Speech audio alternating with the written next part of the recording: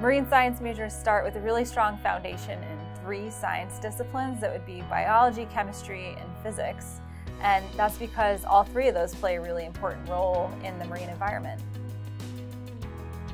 My favorite aspect of this campus is being by the water. Since I'm from Raleigh, North Carolina, it has been such a beautiful opportunity to be by the water, to learn about it in my classes, and then be able to experience it firsthand.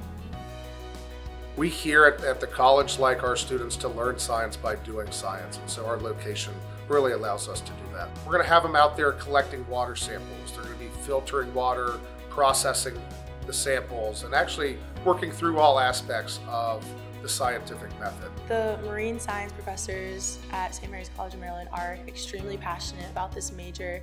I think that all of my professors are really excited that this is now a major here, and they all have a variety of information that they're able to give